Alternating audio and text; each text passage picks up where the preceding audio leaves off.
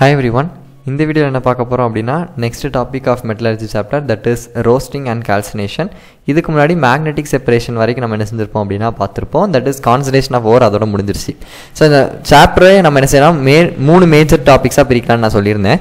ஒன்னு வந்து concentration of ore, second வந்து என்னன்னு பாத்தீங்கன்னா extraction of crude metal, third topic என்னன்னு பாத்தீங்கன்னா refining of crude metal அப்படிங்கறத நம்ம பார்த்திருந்தோம். கரெக்ட்டா? First concentration of ore concentration, அந்த metal concentration எப்படி increase பண்ணனும்? நாலு மெத்தட் பார்த்தோம். gravity separation, froth flotation, leaching and magnetic separation அப்படினு பார்த்தோம். இப்போ extraction of crude metal. இப்போ நம்ம என்ன செஞ்சாச்சு? மெட்டலோட கான்சன்ட்ரேஷனை இன்கிரீஸ் பண்ணியாச்சு. இப்போ மெட்டலை மட்டும் தனியா எப்படி பிரிச்சு எடுக்கிறது? அத பத்தி extraction of crude metal பத்தி பார்க்க போறோம்.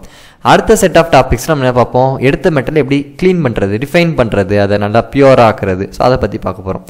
So அதுல ரெண்டு மேஜரான topic extraction of crude metal, roasting and calcination. இது ஒரு பார்ட் தான் இன்னும் இருக்குது, பின்னாடி ஸ்மெல்டிங் அதெல்லாம் கொஞ்சம் கொஞ்சமா நம்ம என்ன செய்யலாம் அப்படினா பார்த்துடலாம். Okay, first extraction of crude metal னா என்ன அப்படிங்கறத ஃபர்ஸ்ட் தெரிஞ்சுக்கணும். So extraction of crude metal from the concentrated ore is carried out in two steps. ரெண்டு ஸ்டெப்ல நடக்குது. உங்ககிட்ட இப்ப concentration of ore நல்ல மெட்டல் கான்சன்ட்ரேஷனை இன்க்ரீஸ் பண்ணி வச்சிருக்கீங்க. அதுல இருந்து எப்படி மெட்டலை நான் எடுக்கிறது? அதான் extraction of crude metal. அதுக்கு ரெண்டு மெத்தட் இருக்கு.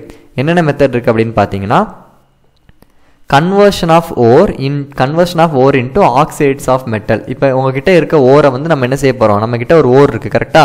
அந்த ஓரை வந்து நான் என்ன மாத்தணும் அப்படினா ஆக்சைடா மாத்த போறேன். So conversion of ore into oxide. உங்ககிட்ட இருக்க மெட்டல், உங்ககிட்ட மெட்டல் இருக்கு, உங்ககிட்ட என்ன இருக்கு? மெட்டல் இருக்கு. சோ அந்த மெட்டலை நான் என்னன்னு மாத்தணும்? இப்ப ஃபர்ஸ்ட் ஸ்டெப்ல மெட்டல் ஆக்சைடா என்ன செய்ய போறேன் அப்படினா மாத்த போறேன். செகண்ட் என்னன்னு பாத்தீங்கன்னா reduction of metal oxide to elemental metal. So இப்போ ஃபர்ஸ்ட் ஸ்டெப்ல என்ன செஞ்சோம்? மெட்டல், அதாவது ஓர் இருக்கு. சோ ஓரை நான் என்னன்னு மாத்தணும்? First metal ஆக்சைடா மாத்துறேன். செகண்ட் மெட்டல் ஆக்சைடுல இருந்து மெட்டலை மட்டும் என்ன செய்ய போறேன் அப்படினா ரெடியூஸ் பண்ண போறேன். சோ ரிடக்ஷன் அப்படிங்கிறது என்னது? இங்க ஆக்சிஜனை ரிமூவ் பண்ணி மெட்டலை மட்டும் தனியா எடுக்கிறோமா? So removal of oxygen is called reduction. So அதனால இங்க நம்ம ரெடியூஸ் பண்ண போறோம். நல்லா கவனிச்சுக்கோங்க. ஃபர்ஸ்ட் ஸ்டெப் ஃபார் எக்ஸாம்பிள் இப்போ ZnS அப்படின்னு இருக்குன்னா இது ஒரு ஓர், சல்ஃபைடு ஓர் இருக்கு. இதை நான் ஃபர்ஸ்ட் என்னவா மாத்தணும்? ZnO வா மாத்தணும், மெட்டல் ஆக்சைடா மாத்தணும். ஃபர்ஸ்ட் சல்ஃபைடு ஓரோ எந்த ஓர்னால இருக்கலாம், என்ன டைப் ஆஃப் ஓர் இருந்தாலும் அதை ஃபர்ஸ்ட் என்னன்னு மாத்தணும்னால ஆக்சைடு ஓரா மாத்தணும், அதாவது ஆக்சிஜன் கண்டெய்னிங் ஓரா மாத்தணும். நெக்ஸ்ட் இப்போ நான் ஆக்சிஜன் கண்டெய்னிங் ஓர் மெட்டல் ஆக்சைடா நான் என்ன செய்ய போறேன் அப்படின்னா இந்த ஜிங்கை மட்டும் தனியாக என்ன செய்ய போறேன் அப்படின்னா பிரிச்சு எடுக்க போறேன், ஆக்சிஜனை ரிமூவ் பண்ண போறேன். ஸோ ஆக்சிஜனை ரிமூவ் பண்ற ப்ராசஸ்க்கு பேர் ரெடக்ஷன். ஸோ அதான் reduction of metal oxide to elemental metals. இப்போ உங்களுக்கு ஒரு டவுட் வரலாம், ஏன் ZnSல இருந்து டைரக்டா Zn எடுக்க வேண்டியதானே, மெட்டலை மட்டும் தனியாக எடுக்க வேண்டியதான், ஏன் ZnOவா மாத்திட்டு அதுக்கப்புறம் Zn எடுக்கிறீங்க, எதுக்கு ஏகப்பட்ட வேலை அப்படின்னு நீங்க நினைக்கலாம்.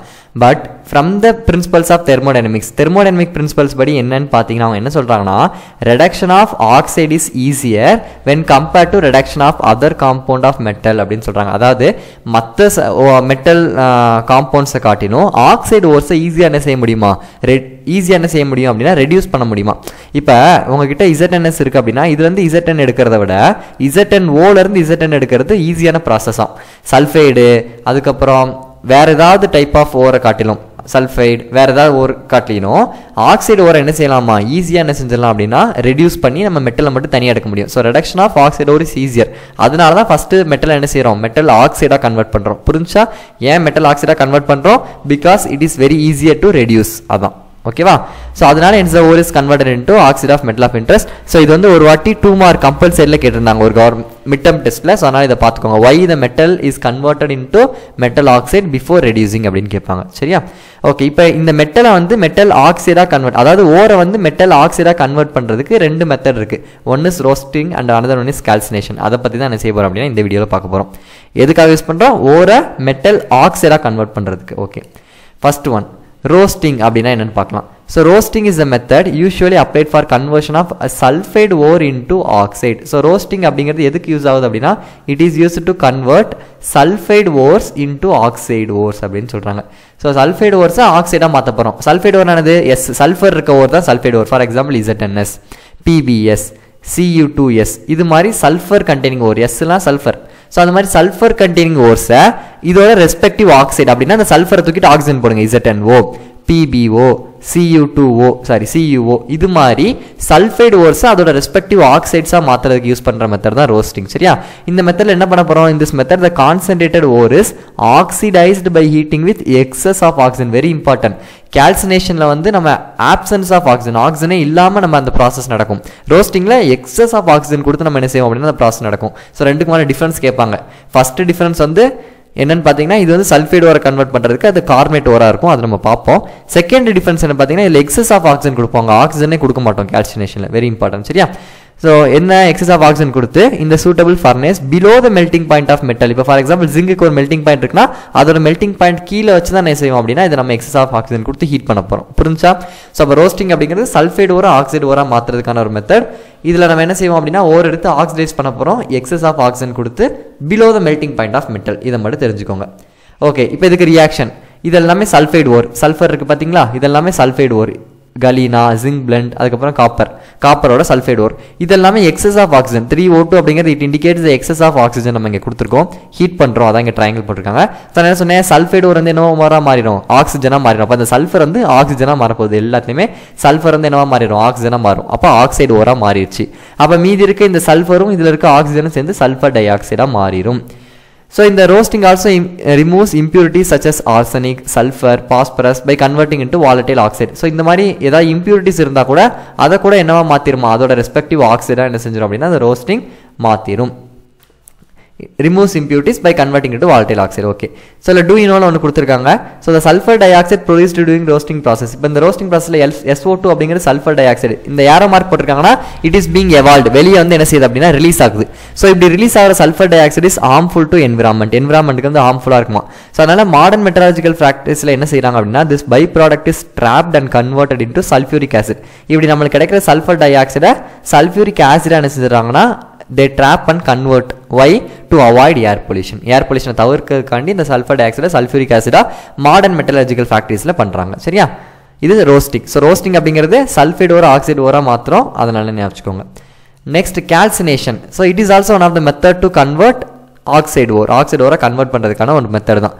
So calcination is the process in which the concentrated ore is strongly heated in the absence of air. ரொம்ப important, strongly heated in the absence of air. ரோஸ்டிங்ல என்ன நடந்துச்சு, excess of oxygen, excess of air, but calcinationல absence of air. சரியா? during this process the water of crystallization present in the hydrated oxide escapes as moisture. ஏதாவது water of crystallization water தான் இருந்துச்சுன்னா அது வந்து மாய்ஸ்சரா என்ன செஞ்சிடும் அப்படின்னா வெளியே போயிடும். ஏதாவது ஆர்கானிக் மேட்டர் if present, ஒருவேளை ஆர்கானிக் மேட்டர் இருந்துச்சு அப்படின்னா it also get expels leaving behind a porous ore, அதுவும் என்ன செஞ்சிடும் அப்படின்னா லீவ் பண்ணிடும். So this method can also be carried out with a limited supply of air. Absence of air தான் நடக்கணும், பட் சம்டைம்ஸ் லிமிட்டடா கொஞ்சம் ஓரளவு ஏர் கொடுத்து கூட இந்த ப்ராசஸ் என்ன செய்யலாம், நடத்தலாம் அப்படின்னு சொல்றாங்க. ஸோ எக்ஸாம்பிள் பாருங்க, during calcination of carbonate wore carbon di oxide is expelled. இதில் வந்து கார்பனேட் ஓர் என்ன செய்வோம் அப்படின்னா ஆக்சைடு ஓரை என்ன செய்வோம்னா கன்வெர்ட் பண்ணுவோம். CO3 அப்படிங்கிறது இங்கே கார்பனேட் ஓர், கரெக்டா? ஸோ அது என்ன ஓரா மாறி இருக்கு, O அப்படிங்கிற ஆக்சிஜனாக மாறி இருக்கு. ஸோ அப்போ அந்த CO3 பேசிக்கலாகவே அதை நம்ம ஹீட் பண்ணோம் அப்படின்னா CO2ஆகவும் ஓவாகவும் என்ன செய்யும் அப்படின்னா கன்வெர்ட் ஆகும். அதாவது இப்போ ஃபார் எக்ஸாம்பிள் கால்சியம் கார்பனேட் இருக்குன்னா CaOஆகவும் CO2ஆகவும் என்ன செய்யும் பிரியும். ஸோ அப்படி CO2 இது என்ன ஆகும் அப்படின்னா வெளியே எவால்வ் ஆகும். மீதி இருக்க PbCO3 PbOவா கன்வெர்ட் ஆயிரும், CaCO3 CaOவா கன்வெர்ட் ஆயிரும், கார்பனேட் ஆக்சைடா மாறுது, அதை மட்டும் ஞாபகம். இப்போ ரெண்டு இருக்கு, மெக்னீசியம் கார்பனேட் கால்சியம் கார்பனேட் ரெண்டு இருக்குன்னா மெக்னீசியம் கார்பனேட் முதல் மெக்னீசியம் ஆக்சைடா கன்வெர்ட் ஆகும், கால்சியம் கார்பனேட் கால்சியம் ஆக்சைடா கன்வெர்ட் ஆகும். இப்போ இந்த கார்பனேட்ல இருந்து ஒரு கார்பன் டை ஆக்சைடு எவால்வ் ஆகும், இந்த கார்பனேட்ல இருந்து ஒரு கார்பன் டை ஆக்சைடு எவால்வ் ஆகும், கரெக்டா? ஸோ அப்போ மொத்தமாக ரெண்டு carbon di oxide will be expelled as ஏர், கேஸாக என்ன செஞ்சிடும் வெளியே போயிடும். ஒருவேளை இப்போ calcination ஆஃப் ஹைட்ரேட்டட் ஓர், ஏதாவது ஹைட்ரேட்டட் ஓர்னா வாட்டர் கண்டென்ட் இருக்க ஓர் தான் ஹைட்ரேட்டட் ஓர், அந்த மாதிரி ஓர் நம்ம calcination பண்ணும்போது இந்த water of hydration is expelled as vapour. வேப்பர்னா gaseous ஸ்டேட்ல வெளியே போகுது, அதனால இங்கே கொடுத்துருப்பாங்க. Fe2O3 3H2O இந்த மாதிரி 3 டாட் வச்சு H2O கொடுத்தாங்க அப்படின்னா அதில் என்ன இருக்குன்னா வாட்டர் ஆஃப் ஹைட்ரேஷன் அப்படின்னு அதுக்கு பேர். It contains water of hydration, that is hydrated ஓர். ஓகேவா? அதை ஹீட் பண்ணும்போது என்ன ஆகும் அப்படின்னா இந்த வாட்டர் ஆஃப் ஹைட்ரேஷன், அதாவது வாட்டர் கண்டென்ட் வெளியே போகும். எப்படி போகுது, வேப்பரா போகுது, கேசியஸ்ன்னு போட்டிருக்காங்கல்ல. ஸோ வாட்டர்னு நம்ம பார்த்தோன்னே அது லிக்விட்னு தான் இருக்கணும்னு அவசியம் கிடையாது. வாட்டர் லிக்விட் ஸ்டேட்லையும் இருக்கலாம், ஐஸ் கியூப்ஸாகவும் இருக்கலாம், கேசியஸ் வாட்டர் வேப்பராகவும் இருக்கலாம். ஸோ அதனால இந்த கீழே கொடுத்துருக்க ஸ்டேட் இஸ் வெரி இம்பார்ட்டன்ட். கேஸாக என்ன செய்யுது அப்படின்னா வெளியே போகுது, வாட்டர் வேப்பரா. மீதி இருக்க Fe2O3 நம்மளுக்கு கிடைச்சிரும், மீதி இருக்க Al2O3 நம்மளுக்கு கிடைச்சிரும். ஓகேவா? So this is about calcination. So அப்போ ரோஸ்டிங்கும் calcinationக்கும் டிஃபரன்ஸ் கேட்டாங்க அப்படின்னா so it is use to convert sulphide wore to oxide ஓர். இதில் கார்பனேட் ஓரை வந்து ஆக்சைடு ஓராக கன்வெர்ட் பண்ணுறோம். It is being done in excess of oxygen, இல்லை ஆப்சன்ஸ் ஆஃப் ஆக்சிஜன்.